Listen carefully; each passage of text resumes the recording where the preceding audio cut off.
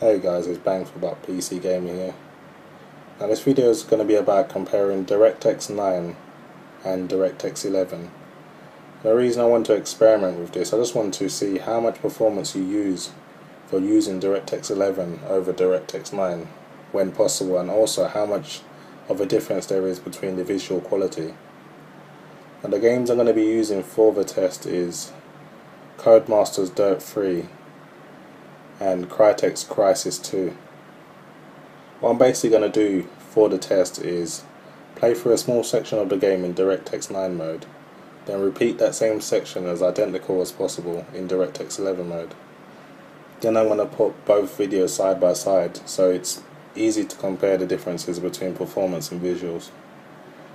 Before I start the test, I'm going to quickly go through my specification. For the CPU, I'm using an Intel 3570K, which is overclocked to 4.6 GHz. For the motherboard, I'm using an ASRock Extreme 4 Z77 motherboard. For the graphics card, I'm using an AMD XFX Reference R9 290. This particular R9 290 has got an EK water block installed, which is also overclocked to 1200 MHz on the core and 1600 MHz on the memory. I'm using 8 GB of Corsair Dominator DDR3. That's running at 1600 MHz with a latency of 88824. The power supply is a Corsair AX860 with a platinum efficient rating, and I'm using a OCZ Agility 3 SSD. So that's basically it for the specs now. Let's move on to the first test, which is Dirt 3. So these are the settings I'm going to be using for the Dirt 3 comparison. 1920 by 1200, which is the resolution, 8x MSAA. I'm going to be using the Ultra Detail preset. Just going to quickly scroll through all of these so you can see. And I did the same for DirectX 9 as well, so both games are running maxed out.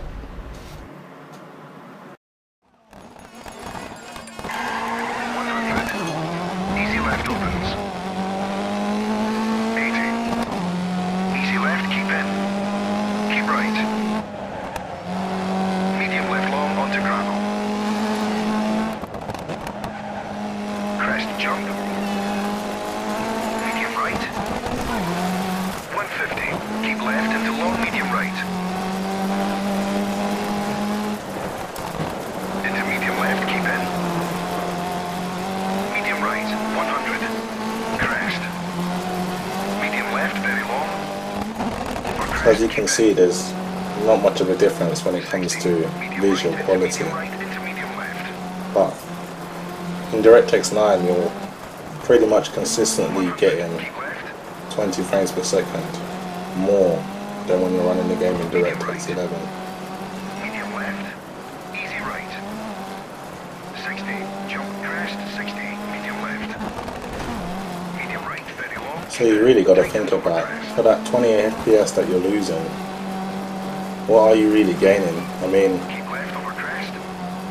just judging by the eye, I can't see a difference. So Medium right opens into medium right. if you're someone that's using a low-end system and you're struggling to keep decent frames per second, say around, you're hovering around 40 FPS, you may want to just play the game in DirectX 9 mode, because by the looks of things you're not really going to be missing out on much, and you're going to be gaining some performance as well. Obviously with a card like the R9 290, it's pretty much overkill, and you can run it as high as you want.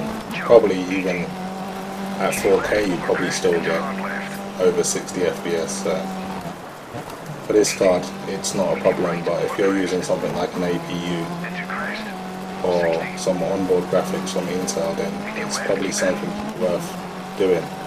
60. Medium right over crest. Medium left. Medium right.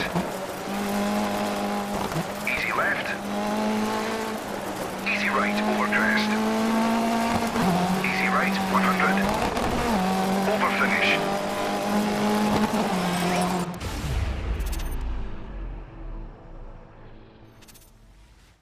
Here are the settings I used for Crysis 2.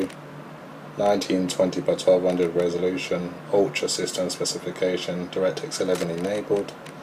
All settings are on Ultra and high resolution textures are used. For DirectX 9 I literally just disabled DirectX 11 and ran both games maxed out. Crysis 2 is a bit of a strange one. Usually when you use DirectX 11 over DirectX 9 you find that you lose a bit of performance because of the extra features like tessellation, etc. But with Crysis 2, in some cases you actually gain performance. So it's a bit strange actually. Visually, there isn't really much of a difference in certain areas of the game, but I'm gonna be showing some still shots of the game so you can have a direct comparison. Because when you're moving around, it's not that easy to tell. You see that? You see that? Must have gone down less than a block from where you are. But by the looks of things, when there's a lot of action going on, this is our chance. the games run pretty equal in terms of performance. Go get samples from the crash. Get them to me here at the lab. This could be our best shot at rolling back the spore. Maybe the whole invasion even. But you better make it fast. Lockhart's going to have cells swarming all over that crash site. Nothing flat. Watch your ass, Prophet. Reach the crash site and obtain some nutrition extract for gold.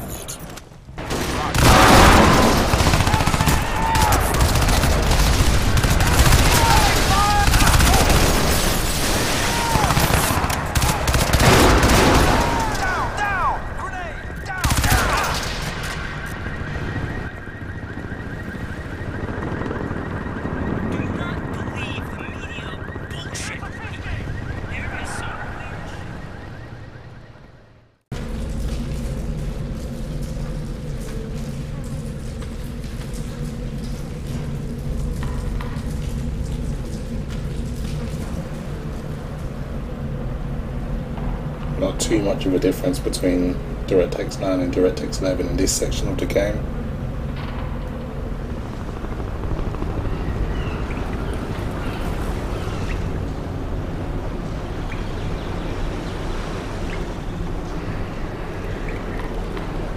You can see a bit of improvement with some of the bricks on the floor. They look a bit, they've got a lot more tessellation detail added to them.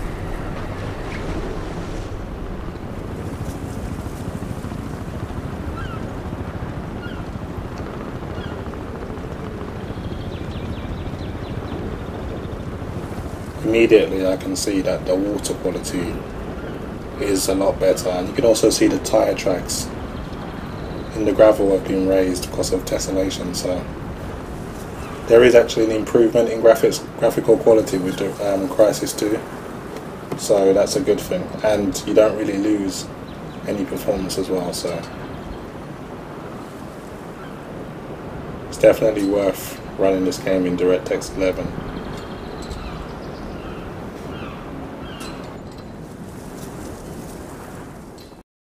Okay, now moving on to Unigine Heaven Benchmark 4.0. These are the settings I use for the DirectX 11 mode.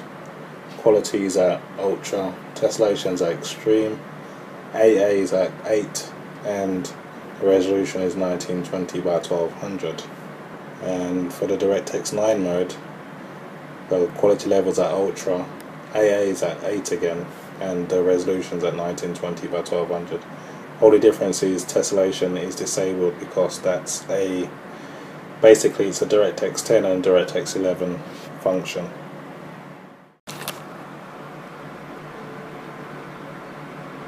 So this is a best case scenario, DirectX 9 versus DirectX 11. The Unigine Heaven benchmark takes full advantage of DirectX 11 and all its features like tessellation. So you can see a clear visual difference between the two modes, and it also doesn't really impact performance that heavily either.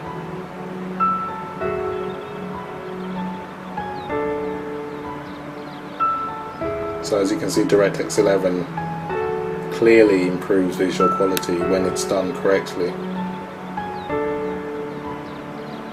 So if you're in the market and you're planning on buying a graphics card, it's definitely best to get one that supports DirectX 11 and above. Because most games nowadays don't actually give you the choice of choosing between DirectX 9 and DirectX 11.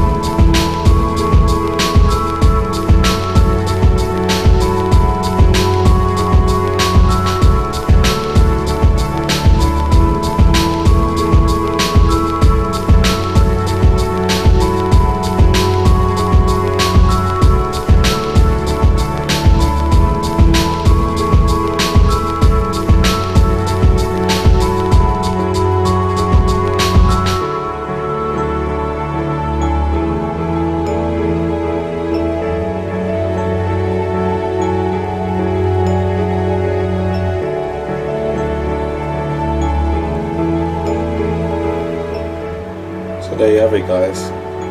On a whole, DirectX 9 is a little bit less power hungry than DirectX 11, but when done correctly, DirectX 11 is definitely better looking. In some games it's not very apparent, but on a whole, DirectX 11 is definitely the way forward, and I'm definitely excited to see what new features DirectX 12 is going to bring to the table. So I'll definitely be doing a video on that when that's available. Anyway, this is Bang for Buck PC Gamer, and I hope you enjoyed the video. This was a interesting comparison for me, and thanks for watching.